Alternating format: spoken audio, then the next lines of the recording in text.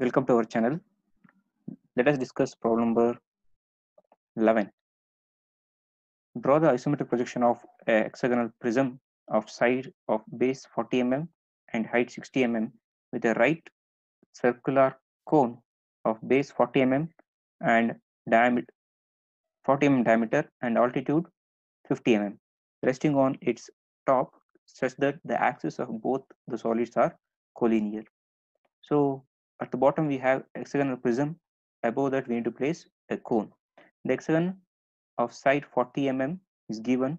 So construct hexagon orthographics of hexagon using continuous line, thin line.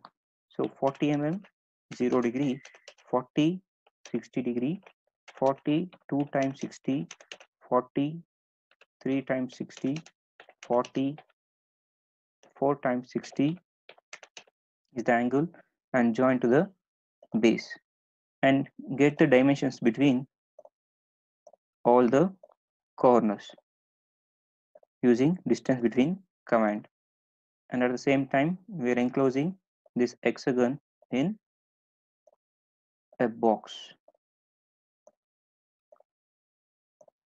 Actually the bottom dimensions and top dimensions, left dimensions and right dimensions will be same.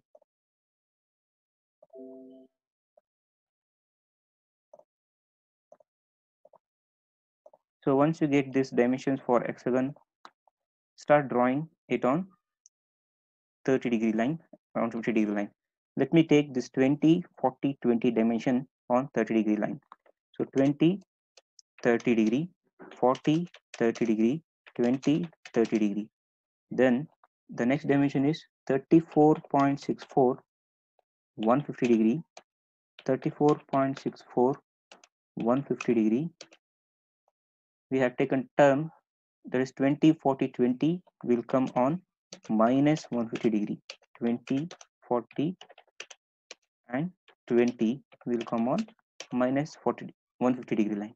Then we have 34.64 minus 30 degree, 34.64 minus 30 degree.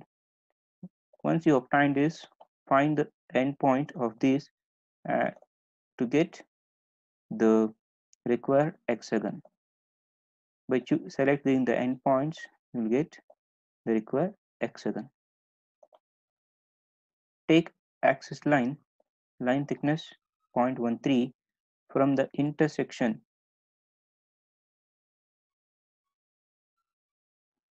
Better you draw a thin line which joins these two corners. The midpoint of this line will be the center of the prism from which we need to take axis line, hexagon height. The hexagon prism of base side 40 mm and height is 60 mm. So 60 is the length, angle is 90. Then switch to continuous line. Anyhow, we have bottom hexagon for a prism. Base prism will have two base, right? So make use of move command, switch on copy, move from base to the top and join the corresponding sides using thick line and continuous line.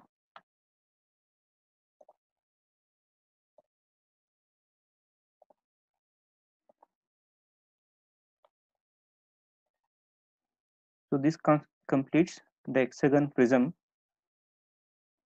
Let me take this a little bit down because above this we need to draw the cone.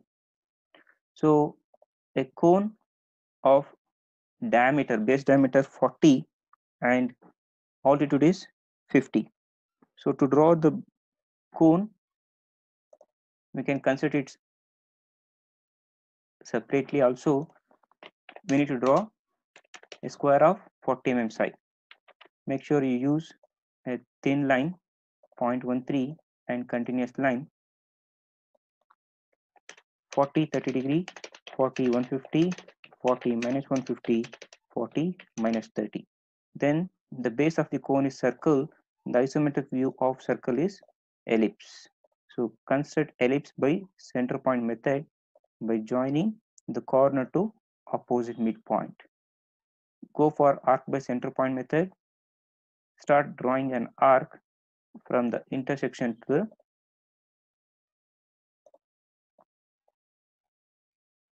so this will be the center, intersection will be center, and this is the center radius. And second arc, the intersection is here. This is the length of radius. Draw another arc. The third arc is from here to here, and final arc is here. Now take axis line, the intersection of these two. So this is the center of, you can see the relationship, a dotted line, which shows is the intersection of these 2 points, the corners of the square. From there, you take axis of the cone. Axis of the cone is 50 mm, so 50, 90 degree. Take continuous line and join like a tangent to the ellipse, end point to the tangent to the ellipse. Now move the cone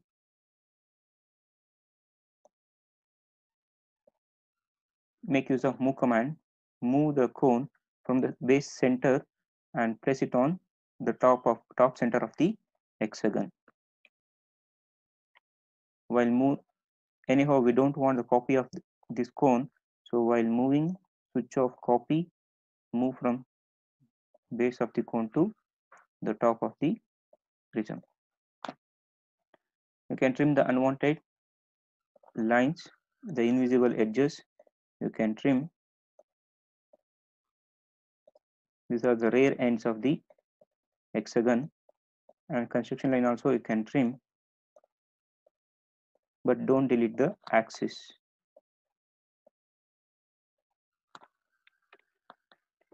Make use of zoom command to trim the small lines also. The interior part of the cone is going to be invisible, so the arc which is coming inside the cone we need to trim.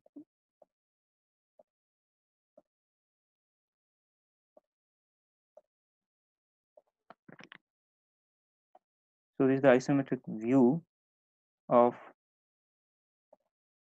the combination, and make sure it is very thick except the axis line. Select entire thing and give scale command, scale 0.8164 and place it. So this completes the problem number 11. Let's move to problem number 12. A cone of base diameter 30 and height 40 rests centrally over a cube of side 50. So cube of side 50 is very easy to construct. 50, 30 degree, 50, 150, 50 minus 150, 50 minus 30. Then from every corner you take the height also 50, because for cube the all sides are equal. So 50 minus 90, 50 minus 90, and join to the remaining corners. So this is a cube, and above this cube a cone of base diameter 30 mm. So cone of base diameter 30 mm, to construct ellipse of diameter 30 mm we need square of 30 mm sides. So anyhow we have square of 50 mm. Go for move command. From the center I take zoom. See, this is the center, the two dotted line indicates the relationship.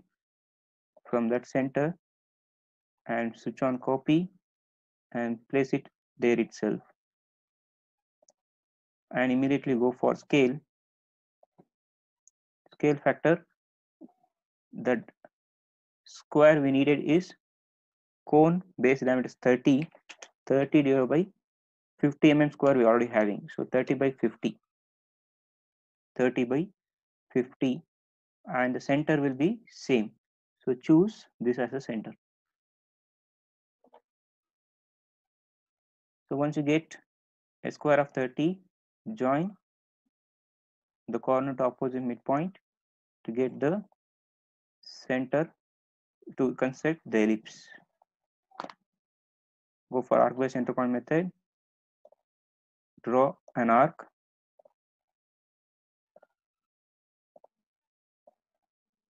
the intersection will be the center.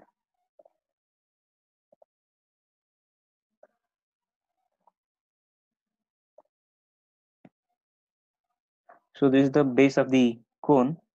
Now from center you take axis length. The height of the cone is 40 mm. So take zoom. The center of this base you need to find. Take axis line. So this is the horizontal line and this is the vertical line. So intersection of these two is the center. Height of the cone is 40 mm. So 40 mm, 90 degree. From there you choose continuous line, join tangent to the ellipse.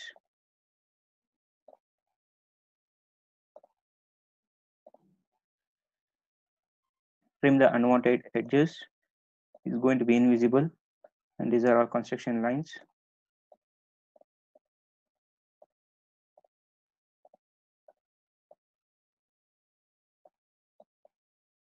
And this is also going to be invisible. So this is the isometric view of the combination. Make it thick, convert into isometric projection by taking scale 0.8164 and place it, and axis should be 0.13 thick. So this is the solution for problem number 12. Let's move on to problem number 13. A cone of base diameter 40 and height 50 rests centrally over a frustum of pentagonal pyramid of base side 45 mm and top side 35 mm, height 55 mm. Draw the isometric projection of the combined solid. So we have frustum of pentagon pyramid. Base side is 45. So let me construct a pentagon of side 45 first. 45 0, 45 base side is 45. Take length 45 0 degree, 45 72 degree, 45 2 times 72, 45 3 times 72, 45 4 times 72 is the angle. Then rotate this pentagon in such a way that one of its edges is vertical, and get the dimension of this using distance between command.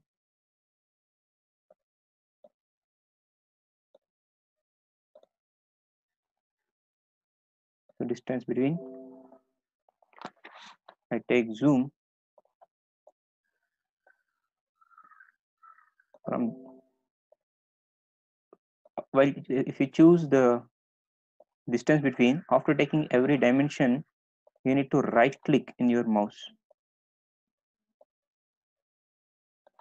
Right click after getting every dimension, you should right click in your mouse, otherwise this type of caution box will come, dimension cannot be placed.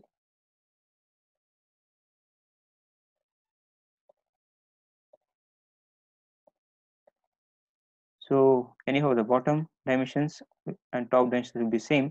We have enclosed this pentagon in a box. Let's consider this as a 30-degree line.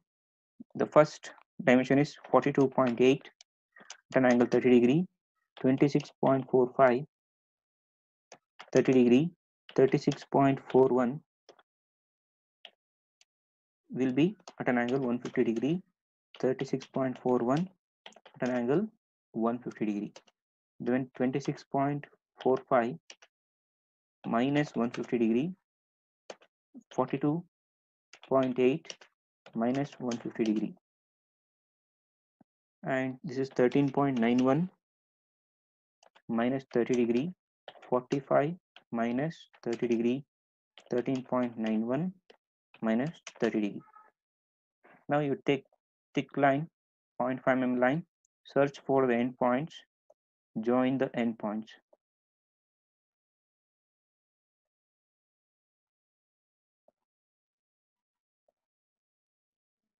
So this is the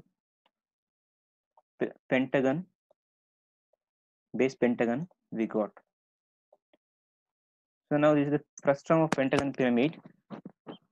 Take center by joining, find the center by joining corner to opposite midpoint. Corner to opposite midpoint. You take another corner and join to opposite midpoint. Now measure these two distance from this midpoint to this intersection is 30.90, so 97. From here you take a thin line 30.97 at an angle 30 degree. From there you take axis of the frustum of pentagon pyramid. The axis of the frustum of pentagon pyramid is 55. So 55, 90 degree. Now since it's a frustum, you will get top pentagon also. Choose the bottom pentagon, go to move, switch on copy from base center and place it on top center, taking this endpoint as a reference, and immediately go for scale. The top pentagon side is 35, so scale factor will be 35 divided by original length is 45. 35 divided by 45, and place it on the endpoint. Join the corresponding corners using thick line, and line type should be continuous.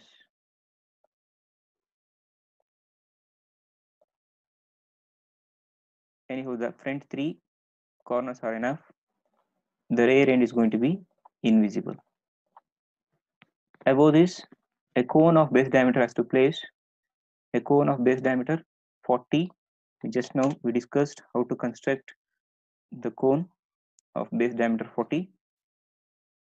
40, 30, 40, 150, 40 minus 150, 40 minus 30, and join the midpoint opposite corner, join midpoint to opposite corner, and construct ellipse by midpoint method using arc by center point method, arc by center point command. This is the first arc, this is the center, and this is the radius. Second arc, the intersection of these two will be the center for third arc.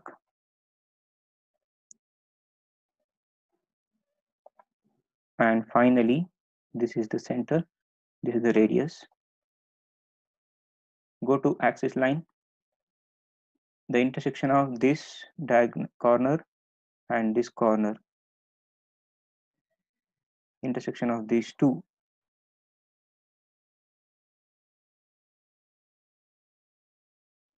If you are finding difficulty, means go to line, thin line, just join these two corners. The midpoint of this will be the center of the cone. From there you measure the height of the cone is 50, 90 degree. Join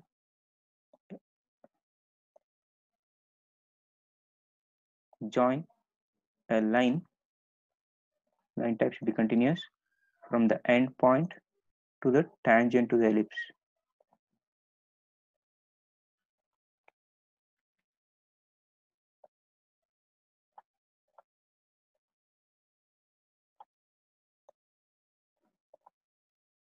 Now you move this cone,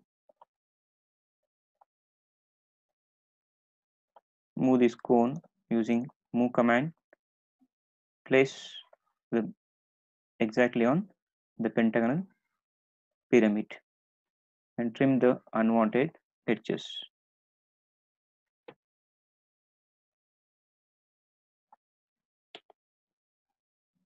Take zoom and trim the unwanted edges. The construction lines are not required and you need not to do any dimensioning for isometric projection.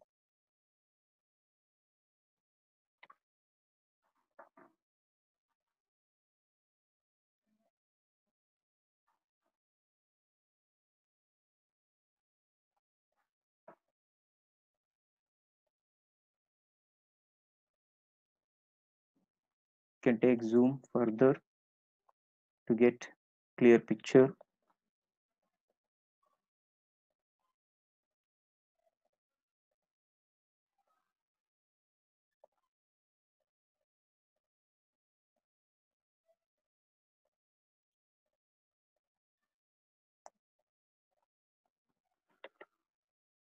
Give fit and select all. This should be thick, so make it 0.5 mm thick. Convert to isometric scale. Take scale 0.816.